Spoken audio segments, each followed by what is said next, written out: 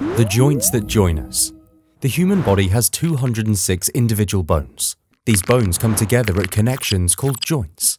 While some joints do not move freely, such as those in the skull, chest, and pelvis, others have a range of motion, enabling mobility and the ability to complete tasks without much thought. The joints are more complex than their looks. They have various abilities based on their structure. Joints can be categorized into three types: fibrous joints, which contain fibrous tissues and permit very little to no movement; cartilaginous joints, which have cartilage in between articulating bones and enable minimal movement; and synovial joints, which are the ones that are able to produce a wide range of movement, and hence contain synovial fluid to lubricate the sliding between cartilage surfaces. Synovial joints are complicated connectors that are primarily designed to make the human body possible to move from place to place, to eat, work, and play. They are made up of bone, cartilage, and fluid, held together with ligaments and tendons that connect the muscles. Today, we will study 6 most common types of synovial joints based on their structure and movement. Pivot joints. Pivot joints move side to side. They are uniaxial, which only allow the rotation of one bone around its own long axis. These joints consist of a round end of a bone inside a concave ring formed in the second bone, and permit rotation one bone around another. This ring is lined with a ligament to make the movement smooth. Rotational motion of the neck to the left and right, and rotational motion of the forearms are the examples of what a pivot joint enables. Hinge joints. Hinge joints bend our limbs. They make it possible for limbs to flex and extend along only one axis. The joint consists of 2 bones that fit together. One bone has a convex surface, and the other one has a concave.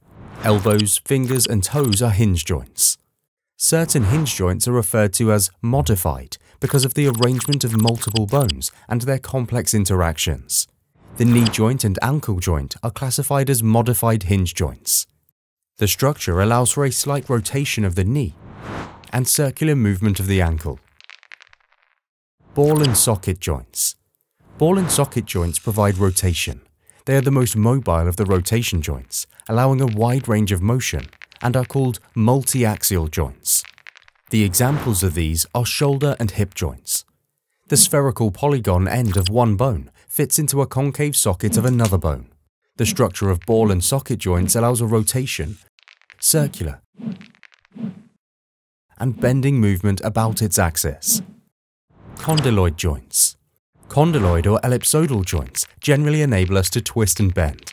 They are the ball and socket joints that are elliptical rather than round, allowing bending and circular movement, and are only capable of rotation along 2 axes.